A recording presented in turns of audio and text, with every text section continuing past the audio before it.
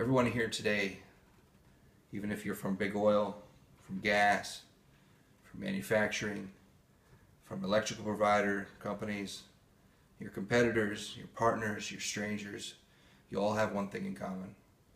You all fall underneath California Carbon Allowance Cap and Trade Program. You all have responsibilities to offset your emissions with allowances that are freely traded on the marketplace. Some of you may look at this as a tax. Some of you may consider that this is an opportunity to make some money. Some of you have obligations and some of you have allowances. My name is Eric Holt. I'm with Holt Consulting. I started this company several years ago. My background is I worked in the EU emissions trading scheme since inception. I've realized that this is a market that is completely different than any other kind of stock or commodities market. So I founded my company around that, and we're addressing California now. We are $110 million annually. I have several locations, and everybody that works for me has been doing this quite a long time.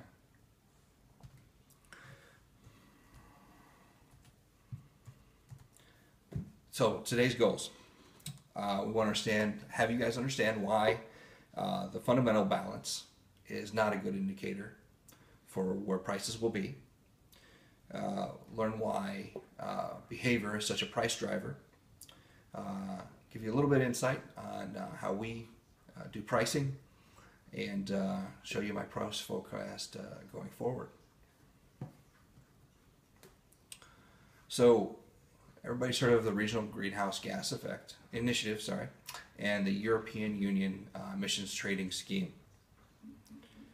And this graph here is taken from Huntsman. They're a global company that has manufacturing facilities across the world, and they've had to deal with most emission trading schemes already. So this is a graph showing you how, even though all these markets started as oversupplied, so essentially there was more allowances out there than any company needed, they still traded well above the price floor.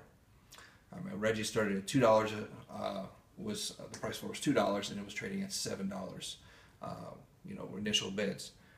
Eventually, first days of trading went down, but quite a bit off the price floor. Once again, California is oversupplied well into 2020, just like the other trading emissions systems, and we expect it to do exactly the same, as 2014 has already shown. So, price formulation and oversight for supplied systems. So the fundamental analysis says that if in any oversupplied system, that you should have prices trading at the floor.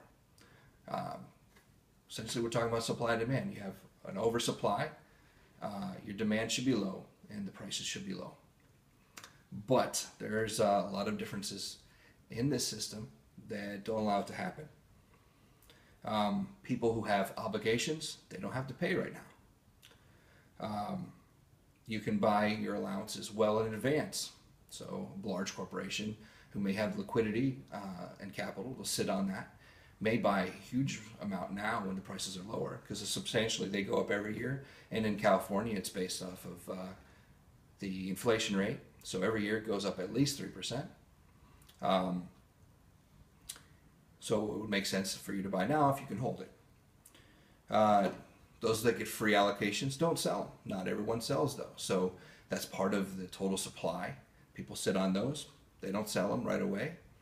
That shortens the market.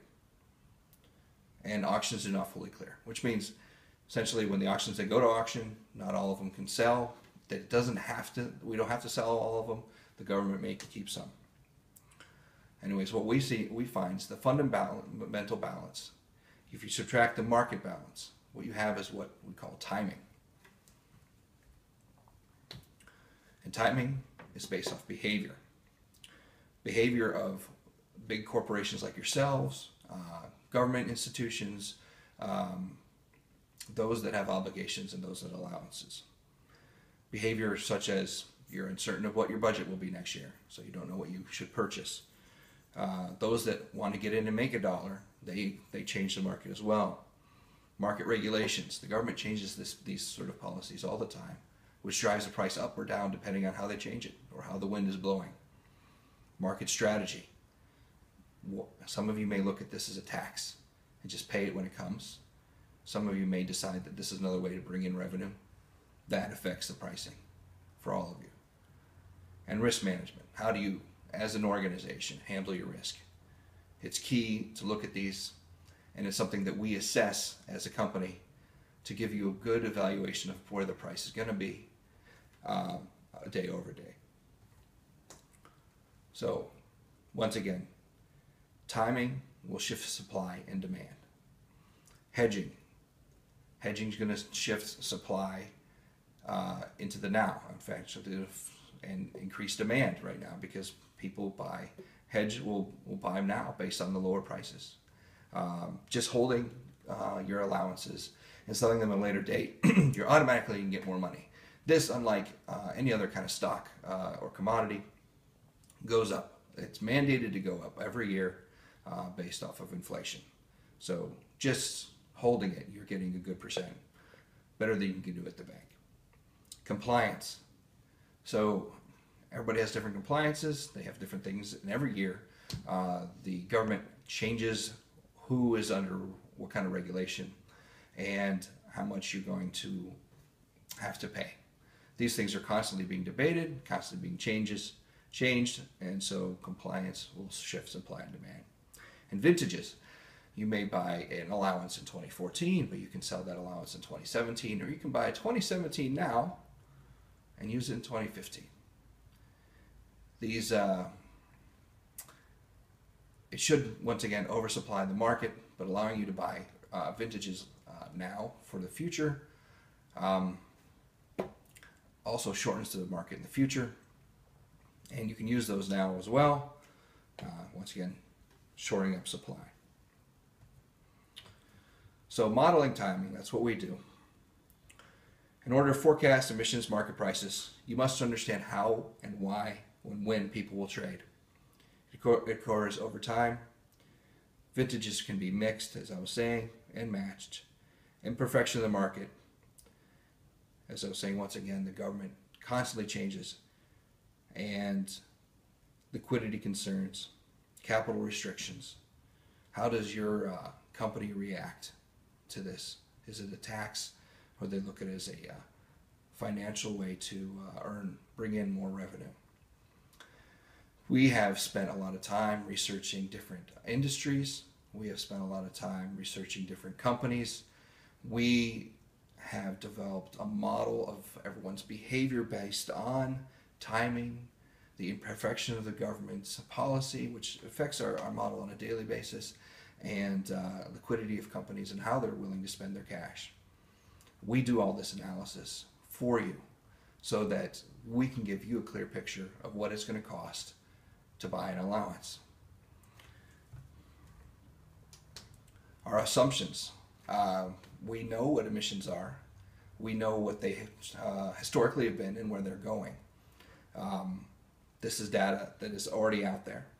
Allocations. We know who has got allocations, free allocations. We know that's information that is known. What we also make an assumption on is behavior, though. We look at market segments and determine that, for example, a government-owned utility is most likely not going to move quickly on buying allowances now or hedging. They'll buy it when they need to, and that's about it. And clearly some other companies who are more centered around trading their own stocks and trading and buying commodities, they might look at this as another opportunity. Well, they do. They look at this as another opportunity to trade and make money. So here's my forecast from 2013. We showed that the prices should have been at a floor of 11.7. The fundamental line is on the bottom. But if you would have bought 1 million CCAs at the beginning of the year at 11.7 when they began trading, and sold Q4 with our accurate baseline scenario, you would have made $2.5 million alone. So Holt Consulting can help where we know that fundamental balances are bad. We've proven that in other markets.